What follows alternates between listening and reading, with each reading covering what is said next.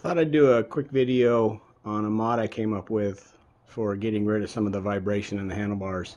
There's different solutions out there that you can buy. I've tried some of them. The big thing that I didn't particularly care for is when I do the bark busters, the wraparound hand guards. The inserts in the end of the bars, I just never found anything that would mount as solidly as I would like it to, nor did I find anything that got rid of enough vibration. And there were some options out there that were quite expensive. I wasn't worried about that. I just wanted something that would work. So I've come up with a process that I've tested over the last couple of years, and it works pretty good. So I thought I'd do a quick video to kind of show you what I came up with. This is the stuff that I use. It's fairly cheap and easy to get a hold of. I'm going to be doing this with my cell phone, so if it's bouncing around, I apologize. So this is just a lead birdshot. This is a piece of a rod that went into a floor lamp. These are just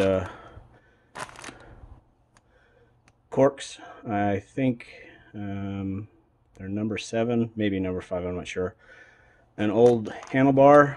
What I wanted from that was the inner diameter, and then a piece of hose that kind of matches the inside diameter of the handlebar. So what you're going to end up doing is, it's kind of following the concept of the dead blow hammers that have the material in there, and when you slam it down it doesn't really bounce back up. So I take a cork using this rod that I've measured. I shove the first cork in the end of the handlebar until it hits where the bar turns the radius, where it first starts to bend. Shove one all the way in. Then I measure the distance between the end of that cork and a second cork and the bar insert to see how much room is left over.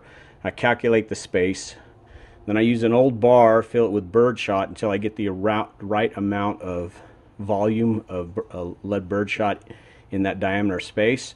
Then I pour it out into this tube and then mark the tube. That way I know exactly how much needs to go in. Then once I have the first cork shoved all the way in, and it's pretty much the length from the end of this to that mark right there, shove the cork in, fill that with birdshot. Then I pour the birdshot into the end of the handlebar. Then I take another cork, I turn this rod around, and I shove the second cork in the length of this end piece, which is about the length of the handguard wraparound insert that mounts. And that leaves enough room when I put the handguards on that it doesn't hit the cork. So I'll go ahead and do a little sample video if I can. One armed, one phone arm, one option arm. I give you guys a kind of a quick look on how the process goes. So you would put the cork in the end of the bar there. Sorry, it's a little bit overexposed. Then you would take this rod. I've already shoved the cork in because I can't do it one-handed. And you'd shove the cork in with this rod until you hit the length, which would be right there. And that's based off of shoving the cork in until it hits this bend piece. It goes a little bit past, but the flat spot stops right about there. And then the second cork will stop right about there.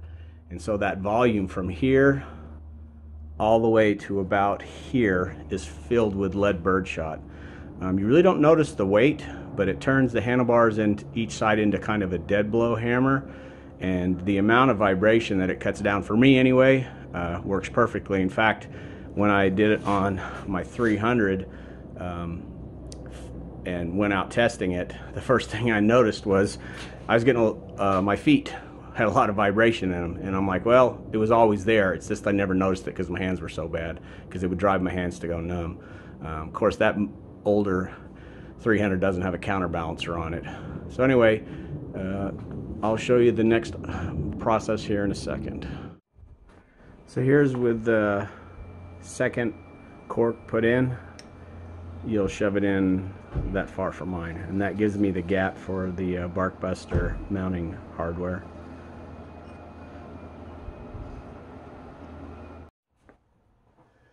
So here's with the tube filled up with the lead birdshot.